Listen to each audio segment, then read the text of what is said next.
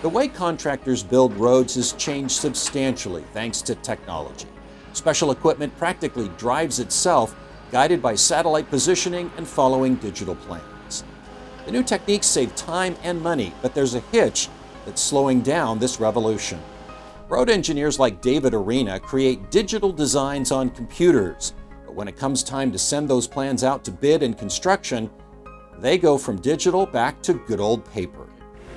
The contractor then has to interpret what the engineer wanted, lay out the stakes, and do other work to turn the design into reality, adding time and cost to a project.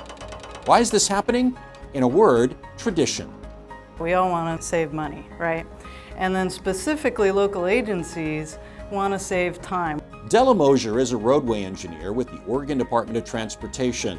As a member of ODOT's 3D Roadway Design Committee, she's sharing with other engineers and project managers a new way of getting plans to contractors, something called 3D roadway design.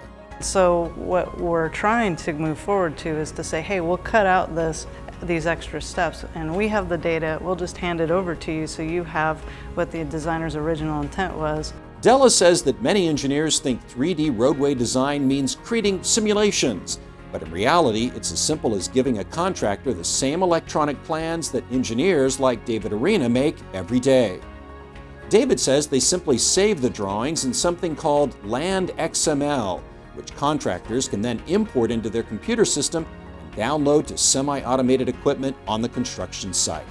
The intention with these electronic deliverables is that we are conveying exactly what the designers had in mind to the actual folks constructing, as opposed to somebody who is maybe interpreting field stakes or maybe interpreting plans. Though some engineers and planners have been reluctant to embrace 3D roadway design and electronic deliverables, at least some Oregon contractors have wholeheartedly embraced this new way of building. So we have bought into this probably about 12 years ago now, and we are all in. Every project we do it because it saves money, time, and it gives the agency a superior product.